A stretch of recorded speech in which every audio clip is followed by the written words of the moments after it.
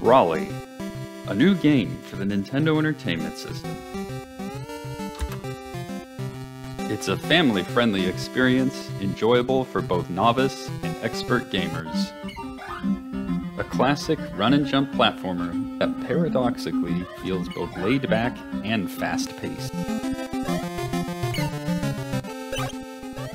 The player controls a raccoon named Rollie, who saves his forest from an epidemic of misbehaving animals. A second player can join and control Rollie, a nervous but equally capable raccoon heroine. Their primary special ability is to turn into a bouncy ball. In addition to rolling and fitting their way through narrow passages, they can also continuously bounce. The higher they fall from, the higher they bounce. The more they bounce, the more they come back down to earth.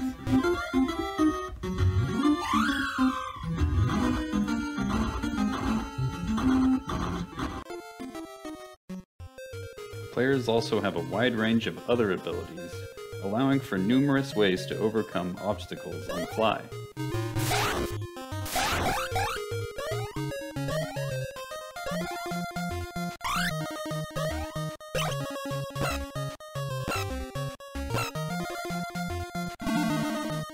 The game features a cooperative two-player mode, where both players can take turns at any time as they complete the same quest.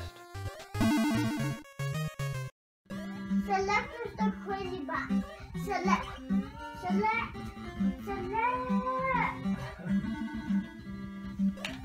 There are a total of 16 stages, each ending in a duel with a mini-boss.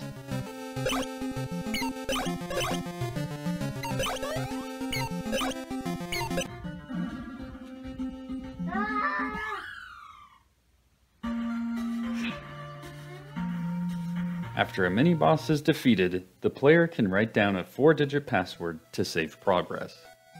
Okay, is that me? I get to jump. Rollie is fun for all ages. Up. Okay, yeah. Hey! I can do it. You can do it.